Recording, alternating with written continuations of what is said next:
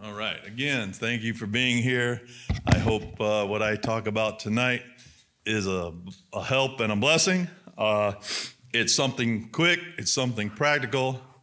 But I'm going to try to put it in a different perspective, in a different way.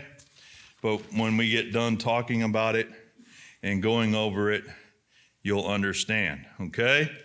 If you want to go with me first and turn to your Bible first, let's see, I want you to go to Job chapter 6 and start there. Job chapter 6, okay? Job chapter 6, it's in here somewhere. Huh? Where are you? Job chapter 6, okay? And we're going to start at verse 8. Most of us pretty much know what this verse is saying, but before I start this Bible reading and start this, I have entitled tonight's lesson, and it's called, Do Your Request Right. There is a right way and a wrong way, okay? A lot of people and a lot of Christians sit here and we think that when we go to the Lord and request or ask something that we're going to be granted it or it's going to be given to us, okay? But it depends on how you do it and the way you do it and how you ask it. Because if you don't do it right, I promise you, God will hear it, but I promise you, it will be denied. And it will keep coming back denied because you're not doing it right. Last time I spoke, I talked to you about who was at the helm, you or God. And I told you I was in the Navy. I'm starting tonight's message out again with something we did in the service. And it'll set the foundation and the background for what we're talking about tonight, okay? In the service, when you wanted to go somewhere or you needed some kind of supply or you decided that you wanted to take leave, you had to put in what was called a request chit, okay? This had to be filled out in triplicate, okay? So you say, why triplicate? Because one goes to you, one goes to your CO, and one goes to the CO of the base. If you don't have those two signatures, your CO and the CO of the base's signature on that request chit, it will get thrown back to you as request denied, okay? So as you're filling this out, it has different lines and different things that you're supposed to put on this request chit, okay? And you have to do it right. You can't fill it out in pencil. It will get thrown back to you. You can't do it in crayon. You can't do it in marker. It has to be done in black pen, and black pen only. If you did it in blue pen, they would reject it. I know it sounds crazy, but the Navy, the service, that's what they want. Decent and in order, just like our church runs. Decent and in order. Step-by-step process. So when you say, I want to go home, I want to take 2 weeks vacation, okay? Just like on your job sometimes, you are given so much vacation time a year. Be it 2 weeks, be it 4 weeks, however it works for your job. But when you put in that request, you had to do it, your name, your address, where you were headed, how much time you were asking for. You had to give them the whole thing, as in, I'm starting at point A and I'm going to point B. I'm going to be there this long and I'm going to come back from point B back to point A.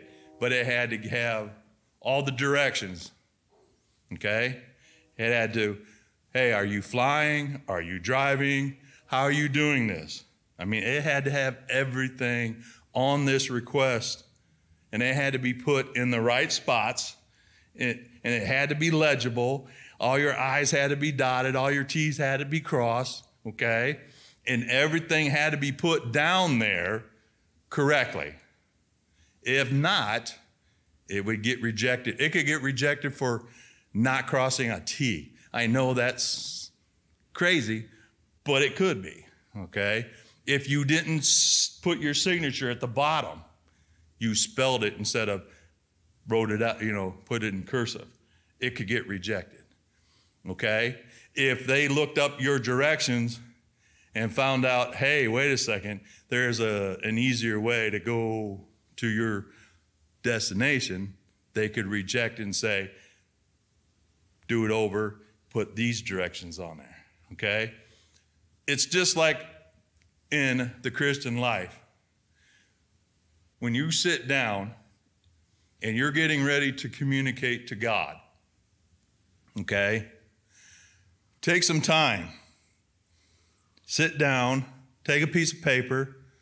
It's okay. You don't have to just jump right into your prayer. You don't have to just jump right into your request, your want, your needs, your desire. Okay? Take a little time, get a piece of paper out, and figure out exactly in what order you want to put in your request to God.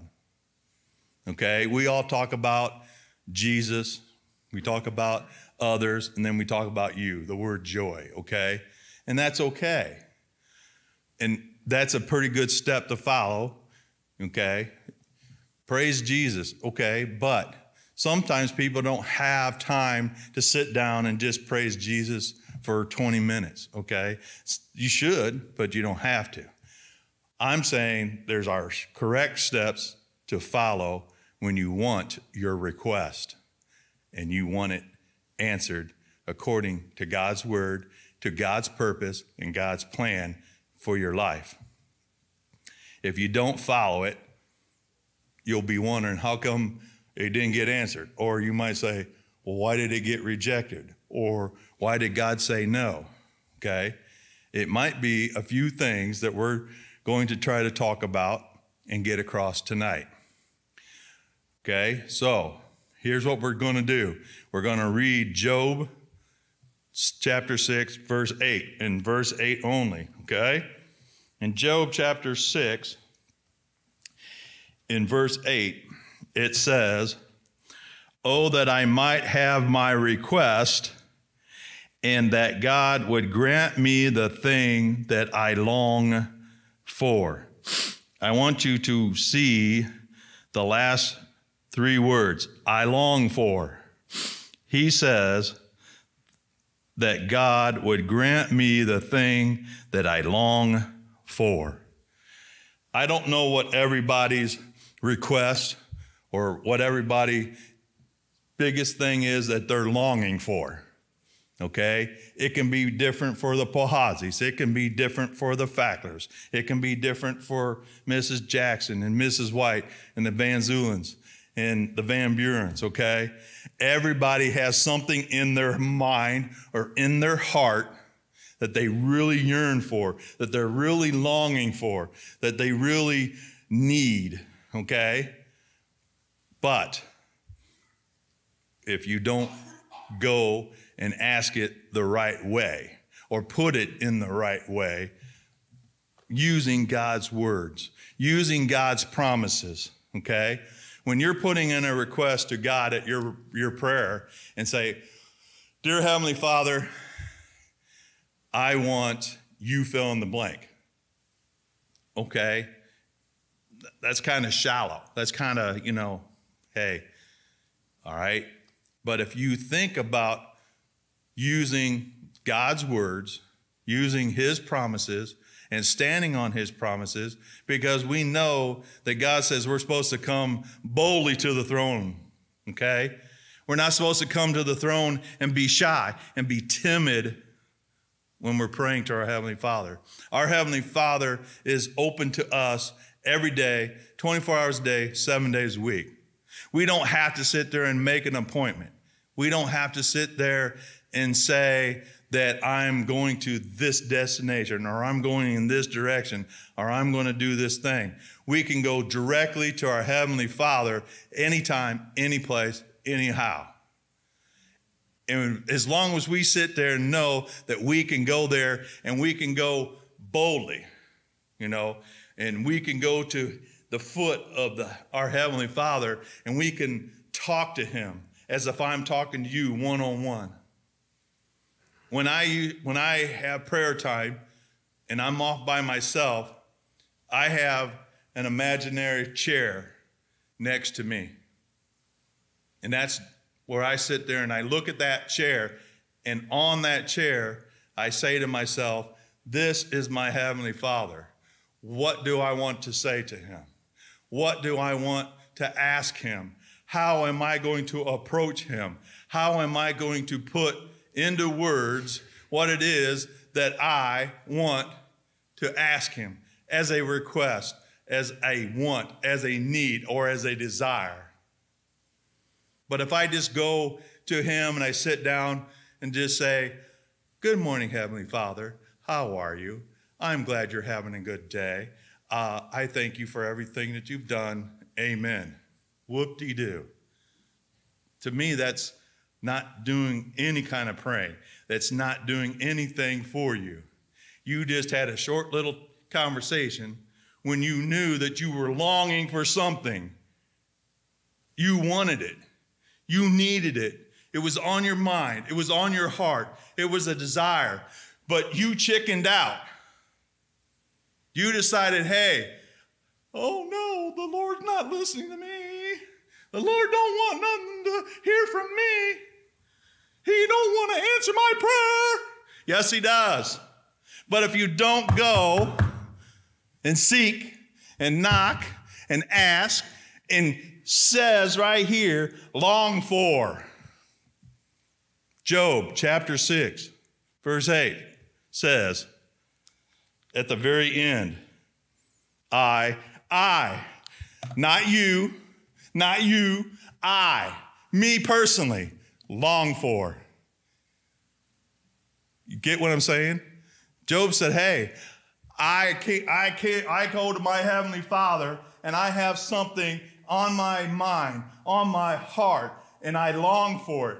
And I'm putting in a request and I want to have it answered. I don't want a yes, I don't want to know, I don't want a maybe or shoulda or coulda or might be. I want a definite yes or a definite no, and I want to know why. The why comes from getting into the Word of God and going through the Word of God and understanding why God said, no, you can't have that right now.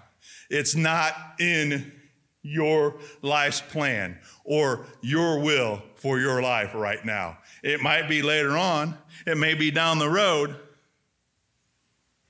Come back and ask me later. But keep asking. So, that says, I long for. Next place I want to go to is Psalms 21, verse 2. Psalms 21, verse 2. We're talking about do your request right tonight.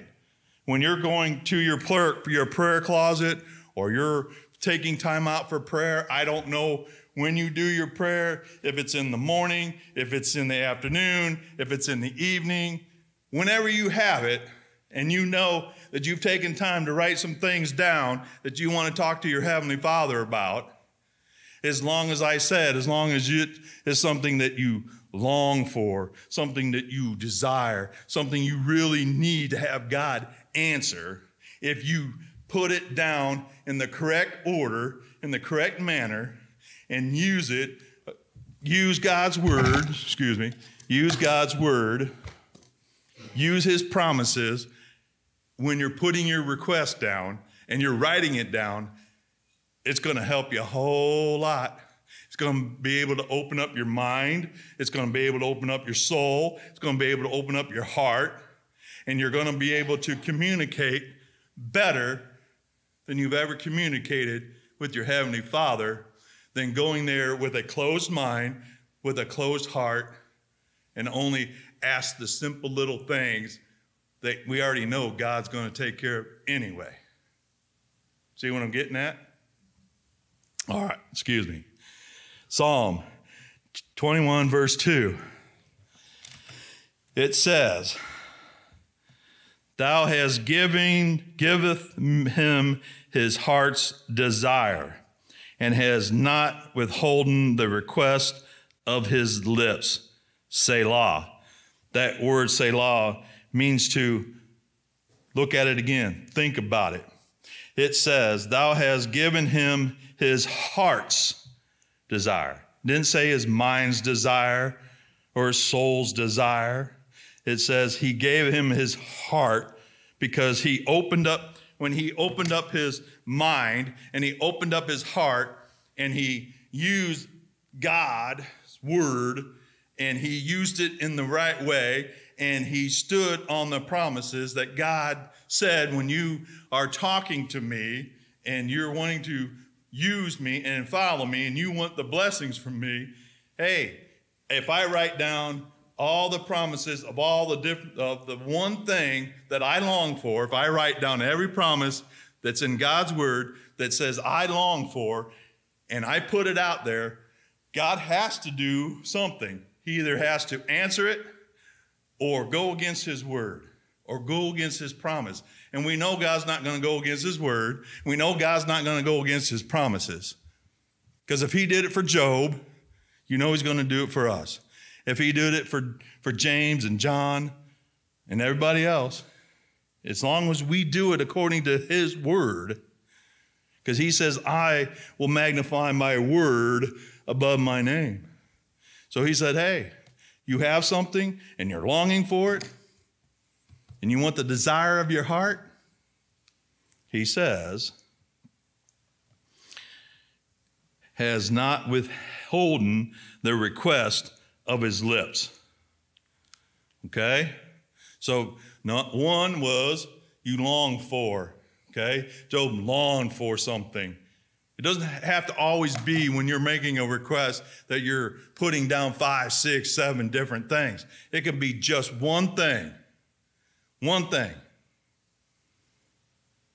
that you really honestly know that you need and that you want it now and you need an answer now. Like I said, sit down, write it out, think it out. Use God's word. Use God's promises. And then go boldly to the throne of the grace of God and say, Heavenly Father, you fill in the blank. I don't know what it is that you're longing for or you're asking for. But here's what you said in your words. Here's what you said that the promises were that I'm standing on and that I'm telling you according to your words and according to your purpose. You said that if you did it for them, I know you'll do it for me. Okay? Last place that we're going to go to tonight is Mark chapter 11. Mark chapter 11.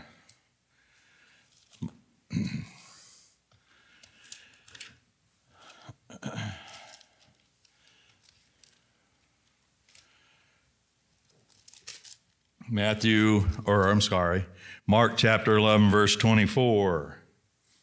Okay? Now, like I said, we want to have our prayers answered. We want to have our requests, but we need to do them right. Okay? The first thing that we saw in Job was the last 3 words. In the next verse that we read in Psalms 21, verse 2, okay, we saw that it was the desire of your heart, not my heart, your heart, coming from your lips. Okay? Now, I'm not making you pray. I'm not making your lips move. I don't know your heart. God knows your heart. So, last one, Mark 11, verse 24. And it says, Therefore I say unto you, what things soever you desire. There's that word desire. When you pray, believe. There's a key word right there. Believe that ye receive them, and ye shall have them. And when you stand praying, forgive if you have aught against any. That's pretty serious right there. So he's saying, look, I can give you what you long for. I can give you your request, okay? I can give you the desire of your heart that you speak out of your own lips. But he says, stand and pray. Forgive if you have aught against any. We all know what aught is, right? When you have something bad against somebody. So that means your conduit between your heart and your Heavenly Father might be clogged because you have a grievance against Drew or Miss White.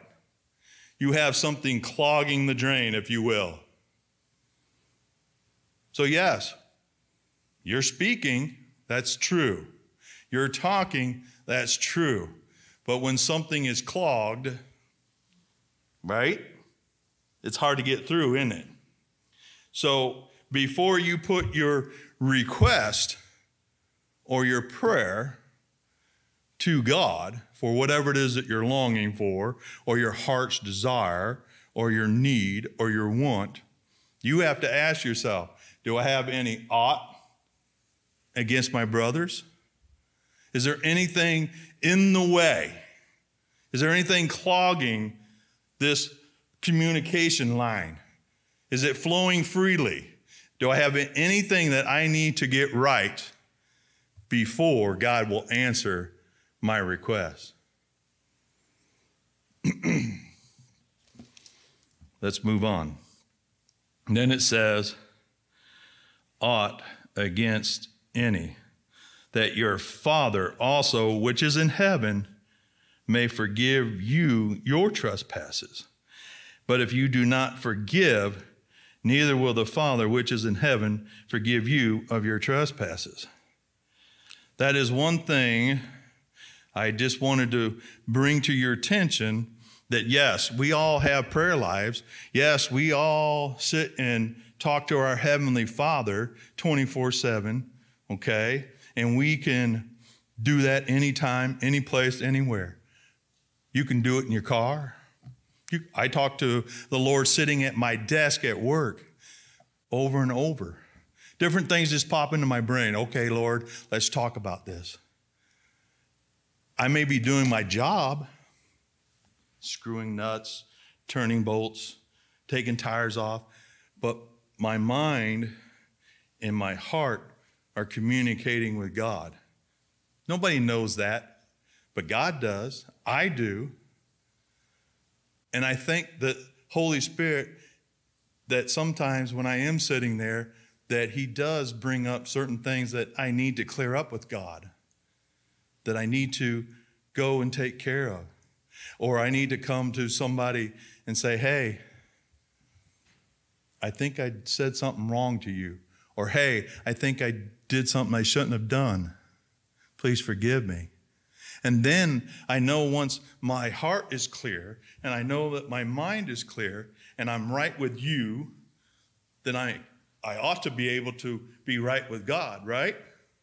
So that makes the conduit, and it makes it easier for my request to get to God, that I'm longing for, okay? That I'm desiring, that I'm using my own lips to say, hey, I don't have aught with anybody.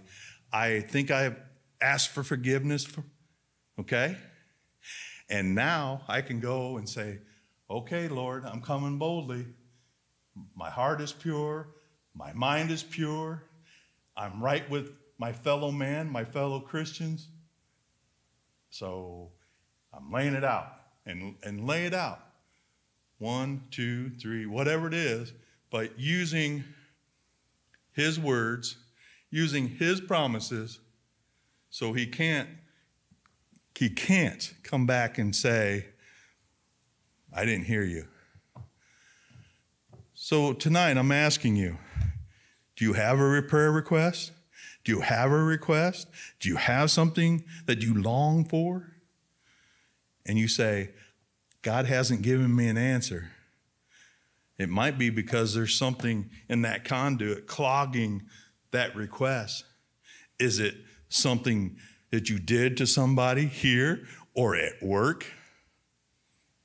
It doesn't have to be just a fellow Christian that you did something wrong to. It could have been somebody as easy at work that you got mad at, that you got angry at, and you might have slipped something out that was bad and it was taken wrongly. We've all done that before where, hey, we didn't mean to say it, we didn't mean to do it, but it happened because we let our anger and our tongue get the better of us. We're human beings. But get it right. So, number one, what is it that you're longing for? Just like Job said. Number one, take some time, put down that request in the right sequence and say, is there anything I have that I've done wrong, that I have ought against? And if there is, get it right. What is it that I long for or I want? What is my desire? Is my mind clear? Is my heart clear? Is my soul ready to go and stand before God Almighty and boldly tell him, according to your word, according to your promises, here's what's on my mind, here's what my request is, here's what I'm asking for. You already know that I need it. You already know my thoughts. And wait for an answer. Don't wait on a shoulda, coulda, woulda, maybe. You wait on a yes or no. If it's no, then try to figure out why your request got denied. Just like in the service, when I filled out that request sheet, why did it get denied? Why didn't they A-OK it? What did I do wrong? What didn't I fill out right? It's the same thing with your prayer life. What did I do wrong? What didn't I put down right? What's causing me not to get the answer I'm looking for? And then, once you have figured that out, go back, straighten it out, clean it up, erase it, do whatever you got to do, and then resubmit it. And I think if you follow these simple little steps, I need to have no ought in my heart. I have to have no animosity towards anybody. I need to have things written down according to God's word, according to his promises that I can use, that I long for, that is on my heart's desire, and get the outcome I'm looking for. So what's your request tonight? Or is there a hang up causing you not to get that request? Let's pray. Dear Lord, many of us Christians in here are salty Christians. We understand prayer. We understand that prayer is very important in a Christian's life. We understand that when we come to you, that you are listening. You want to give us the desires of our heart. We don't want to come to you and not to be able to speak clearly to you. We need to realize that all we have to do, just like a child, when he comes to his father here on earth, that child opens up his mouth and says, hey, Dad, I need. And Dad says, okay, or Dad says, no. The same thing when a Christian comes to you in their prayer closet or when they're communicating to you, that their mind needs to be cleared, their heart needs to be open, and they need to know that they have followed the easy steps, as in making sure they have no ought with their brother or their sister. And then to use your words and to use your promises and to come to you boldly and know that you will give them an answer according to your purpose and their will in their life. If it's no, it's no. If it's yes, wonderful. We thank you for all the many blessings. We thank you for all the many things that you've done. We thank you for all the many things that you're going to continue to do. Now give us all a good night tonight.